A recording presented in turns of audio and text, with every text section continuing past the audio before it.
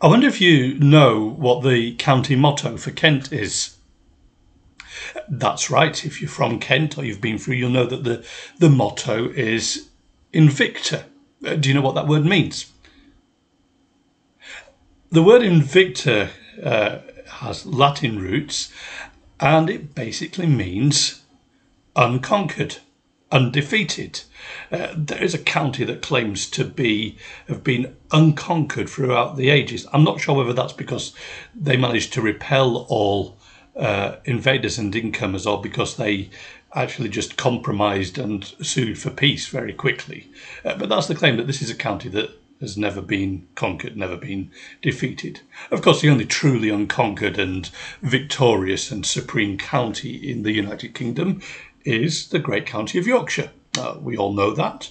The county that, if it was a country, would have been high up the medal charts in the last two Olympics. But I'm getting distracted here. Today we want to think about that word, conquer. Our theme for this little series in 1 John is that love conquers fear. And we've talked about what love is. We've also talked about what fear is. But what does it mean for love to conquer fear? What is this conquest? What is this victory, this overcoming?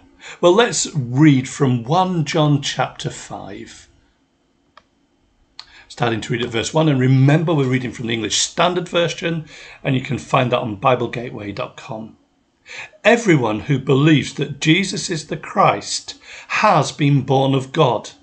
And everyone who loves the Father loves whoever has been born of him. By this we know that we love the children of God, when we love God and obey his commandments.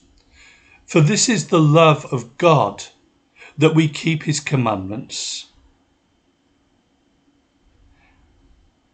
And his commandments are not burdensome. For everyone who has been born of God overcomes the world, and this is the victory that has overcome the world, our faith.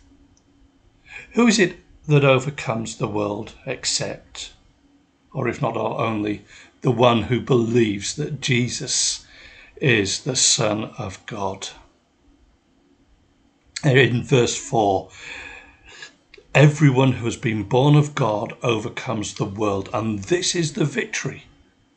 This is the conquest that has overcome the world, our faith. What does John mean by that? Well, let's just go back to the beginning. John starts by reminding us that we belong to God's family.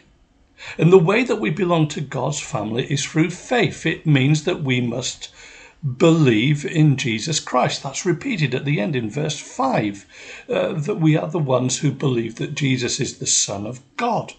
And as we saw back in 1 John 4, when we looked at the test for knowing whether something was from God or from Antichrist, whether it was true, we saw that belief that Jesus is the Son of God, that belief in him, is a belief in the historical fact that God incarnate came, that the Son dwelt among us, took on human nature, fully God and fully man, lived a life of obedience to his Father, died on the cross, and was resurrected from the grave, ascending to heaven again and sending the Holy Spirit. And in his death, our sins are forgiven, as he took the penalty of our sin on himself.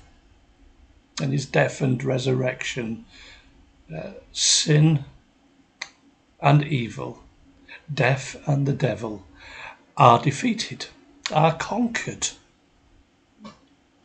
So everyone who believes that Jesus is the Christ has been born of God. We're brought into the family. We love him. We love the Father, and that then is seen in our life, in our love for each other. And again, John emphasizes that we are to show that we belong to the family, show our family likeness by love. Now, notice that in the last section, previously when we talked about commandments back in an earlier chapter, we saw that we show our love for God in our love for each other. Now here John mirrors that and says, at the same time, the way that we love others is by loving God and obeying his commandments. It's as we love God, as we honour and glorify Jesus, as we therefore point people to the gospel and their need to be reconciled to God, so that we love and honour him, that we actually express our love for them. And so love is seen in keeping the commandments, and we've seen specifically that that commandment is the commandment to love. Going right back to the Old Testament, the summary of the commandments is love the Lord your God with all your heart, soul and mind, and then to love your neighbour as yourself. And John says, look, this isn't burdensome, this is not a heavy legalistic weight, this is what we should be doing. And this is what should come naturally and what the Holy Spirit enables us to do. So here is love, love for God, and fear is being conquered. Why? Well, fear is to do with condemnation and judgment. And there is now, according to Paul, no condemnation for those who are in Christ Jesus. So God's love poured out into our lives and demonstrated in the change that it has brought is an assurance that we belong to the family and are no longer judged or condemned. And that's why John can talk about it being our faith that is the victory that overcomes the world. Not that we kind of have a level of faith demonstrated in saying the right prayers, going to the right churches, paying the right tithes, using the right formulas, that kind of prosperity gospel, name it and claim it faith, but simply faith in that we cling to Jesus and trust in the good news, trust in the gospel. That is where the victory is won. A victory that has overcome the world, or overcome the enemy of God, so that fear is overcome. And that is why those who believe in Jesus are the ones who have overcome the world. And that is why love conquers fear. We'll be back again for a future video to see more about how we have assurance of this.